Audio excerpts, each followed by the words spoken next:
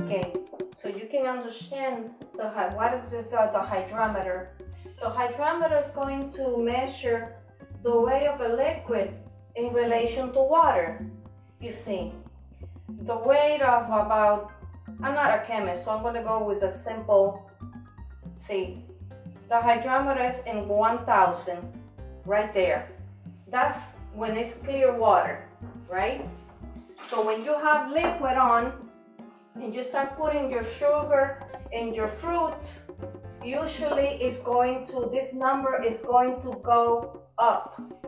I'm going to start telling you the first thing numbers that you're going to see on top of the hydrometer in one side. There's three numbers going down. You're going to start counting up, down. So 1,000, that's pure water. So when you start adding the fruits and the other stuff, you're going to get maybe to maybe 1,020. But this is, I'm telling you this because I don't usually measure the sugar and the water in this side of the hydrometer. The only time that I use the hydrometer this side is about 3 or 4 days or 5 days. I get a little bit of liquid from my mash, and I'm going to put the hydrometer because that's when I need to see this number 1.040.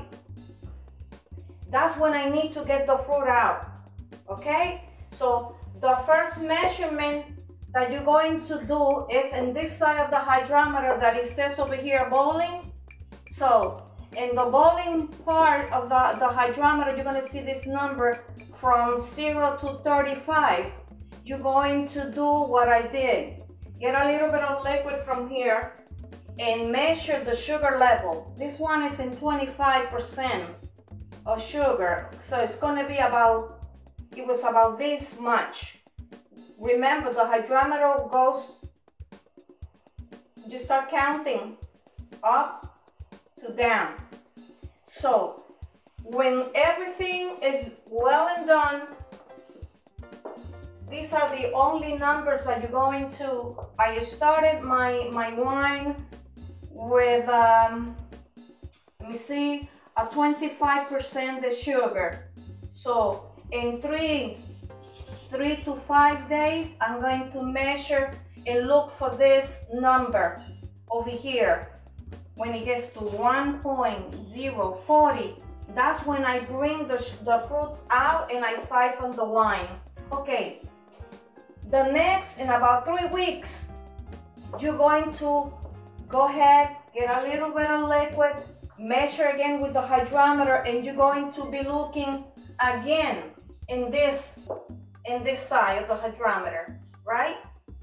So when you get to this number, when you get to 1,000, that's telling you that you have to siphon the wine again. So you're going to look for this one when it gets to 140 and when it gets to 1,000. In about 3 weeks after you do the first, you get the fruits out. So when you, about 2 months or maybe 2.5 months, you're going to check your wine. It's clear, it smells good, it tastes good, you want to bottle it. So that's when you're going to do the last part. So if I started with 25% and I'm going to say that the hydrometer is telling me that it's right here in the 5, right?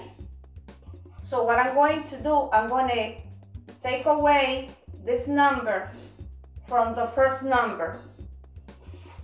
So your wine should be 20% alcohol by volume. That means a whole bottle.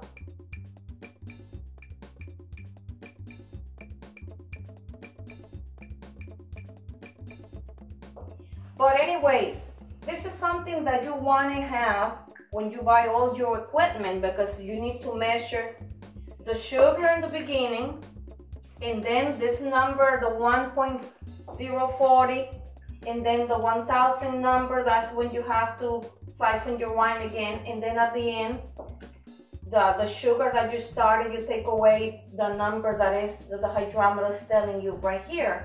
Because what happens is, while the process, the fermentation process, all the sugar is going to convert into alcohol. So that's what you want to measure. And always it's an approximate.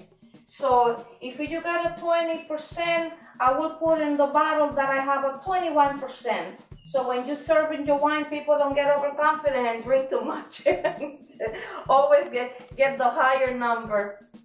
Okay, so when you buy your hydrometer, it comes with a little bit of instructions, and it goes to a very long process,